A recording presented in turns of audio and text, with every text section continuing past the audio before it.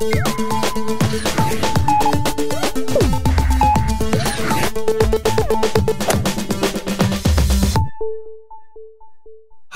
I'm Kenny Joya. Welcome to another one of my tutorials. In this video, I'm going to show you using modifiers in REAPER. Now, our modifier keys are these keys on the keyboard on the left side and the right side that we hold down to perform different functions than the default. This gives us a lot more options when we're moving things around or changing or adjusting things in our project. Now, overall, there are similarities when we use the same modifier for different reasons. For instance, when you hold down Shift, it tends to bypass something. Or if you hold down Control on the PC or Command on the Mac, we're usually copying something. Or if you hold down Alt on the PC or Option on the Mac, we tend to be deleting or deactivating something. But that's not always the case, as we'll see. But it's a good idea to understand that so you could try it out in new situations. So let's start off with something simple. We have a media item in front of us, and it happens to be audio. But it could be MIDI, it could be video. So if we drag it around with no modifier, we can just put it in different places. If we turn on our snapping, it's going to snap to the nearest grid.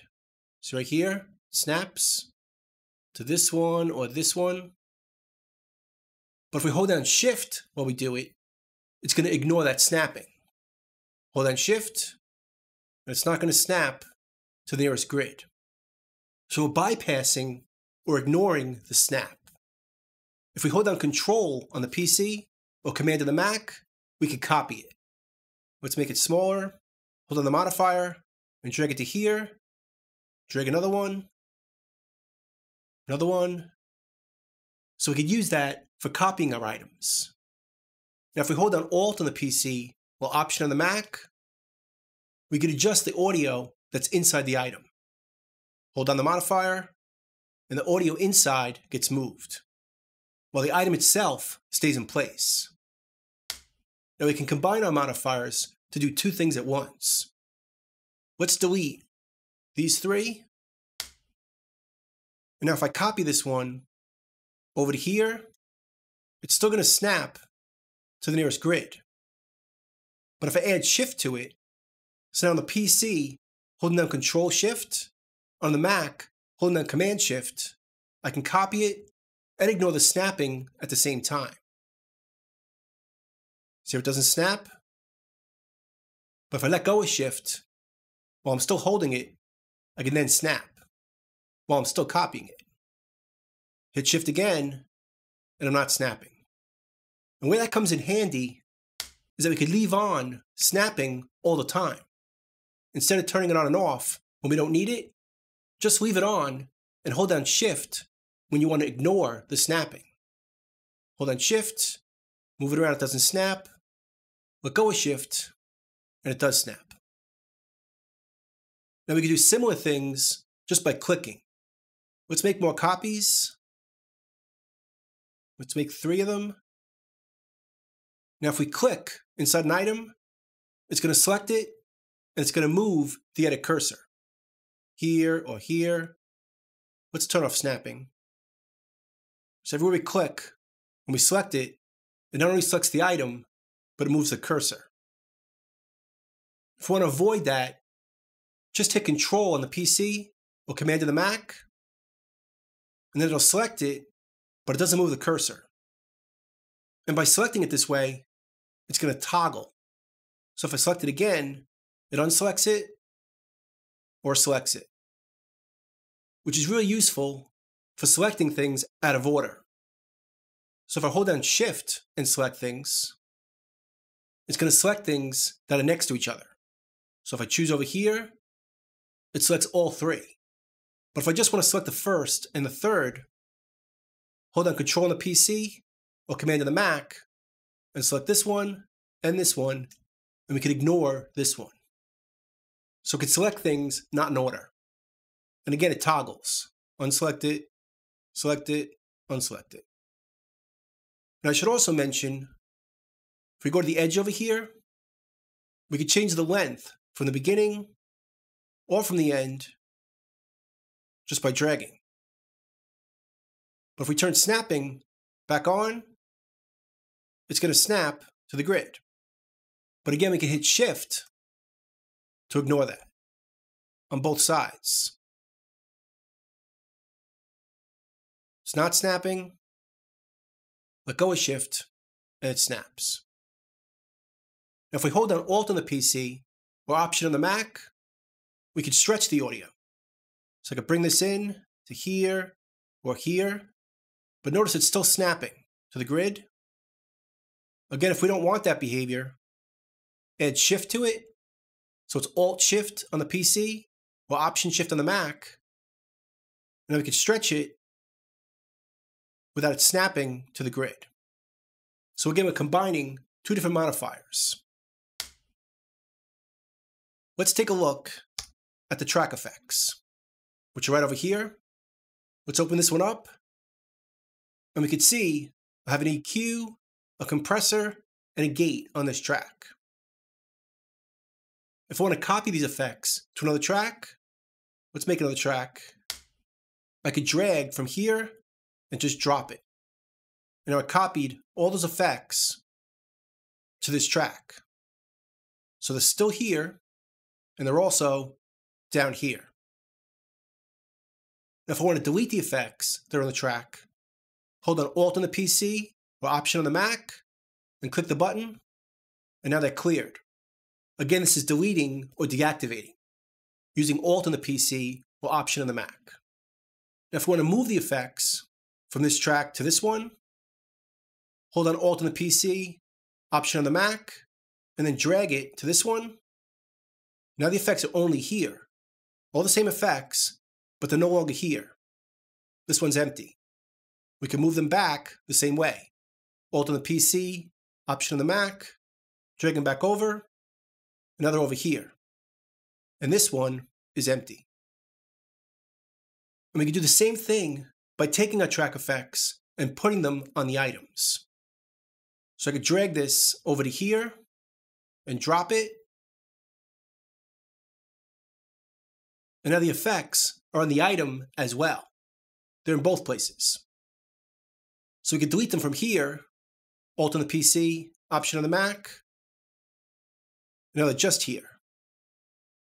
Or we can move them back to the track, Alt on the PC, Option on the Mac, and drag them over. And now they're over here. And we can also delete them from our items. Let's move them back to here, Alt on the PC, Option on the Mac, and they're gone. Let's put them back. And we can also move them one by one. If I drag the EQ back to the track, it's going to duplicate it. So the track has the EQ, and the item has all three. But again, if we want to move them, let's delete it here. Hold on Alt on the PC, Option on the Mac, drag it over. Now the EQ is on the track, and the compressor and the gate are on the item. And we can do the same thing for other tracks. We could duplicate the gate over to here just by dragging it. Drag it over here. Now this track has a gate, but we still have the gate over here. Or we could delete this, hold on Alt on the PC, Option on the Mac, drag it over, and we move the gate to this track, and it's no longer on this item. So we have the EQ over here,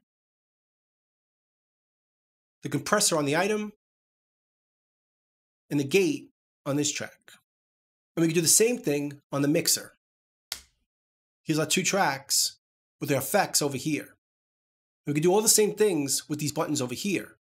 Just drag this to here.